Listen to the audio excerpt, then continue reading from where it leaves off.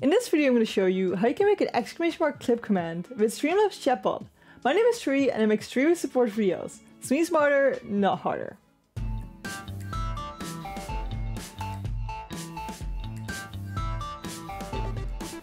But before I begin, as remember Tuesday and Friday, 8 PM Central European Time on twitch.tv/Trui, feel free and hop in and ask anything. If you haven't set up Streamlabs Chatbot yet, I have a video about how to connect it to your Twitch and your bot right here in the card above. I do recommend that you watch that video if you haven't set up that yet, because that's the first step and we're not going to explain that step further in this video. So we are at Streamlabs Chatbot. We're going to click this away. Now we're going to go to Commands and then click on this at the plus. We make the command called clip, exclamation clip. It doesn't cost any points and we're going to do the usage in stream chat. Make sure that it's on and make sure that there's nothing in this thing.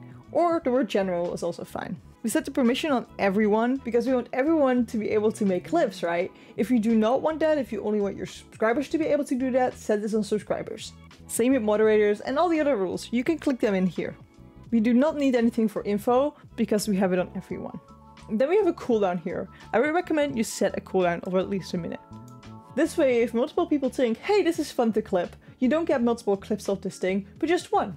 Now as a response, we need to post an API. An API is sort of code. It helps you change the code into the thing you actually want to achieve, which for us is making a clip. To get this API, you need to go to the description of this video and go to the link. On that website, you need to authorize your Twitch. Then on this website, we search for Streamlabs Chatbot.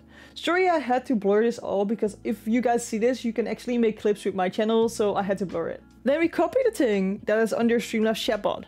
I copy it, and we go back to Streamlabs Chatbot and paste it in the response.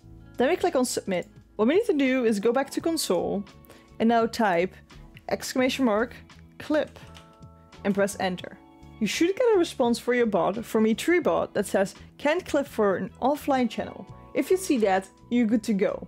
Obviously it can't clip right now because I'm not live and I'm not making content. When you're live, please try it again, check it again to see if it works. It should be all fine, it should be all working. That's how simple it is to set it up actually. But I have more tutorials about Streamlabs Chatbot because it can be a bit intimidating at first, but with these tutorials, I make it really easy. So just hop into this playlist with me and I'll see you there.